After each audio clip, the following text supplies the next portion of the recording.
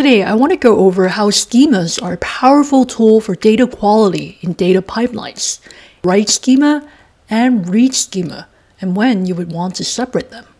Let's begin. First of all, schemas are a powerful tool for data quality. When reading and writing data, it's important to check every document against its schema.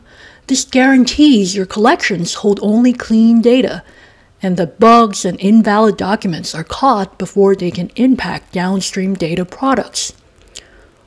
In most cases, you would want to capture all of your data from the source without restricting what gets captured, so you would want the schema to be permissive.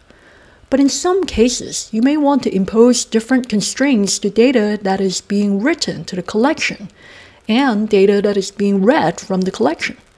This is when you might want to have a write schema and a read schema. For example, you may need to start capturing data now from a source system, say a pub subsystem with short-lived historical data support or an HTTP endpoint, but you don't know or don't control the endpoint schema. You can capture the data with a permissive write schema and impose a stricter read schema on the data as you need to perform a derivation or materialization. You can safely experiment with the read schema at your convenience, knowing all the data has already been captured.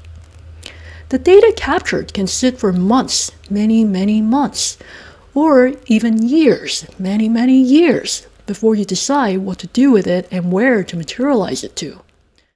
Thanks for watching. Subscribe to this channel for upcoming content on how to start or build a career in tech, how to automate using low-code RPA, how to build real-time low-code data pipelines, and other tech content.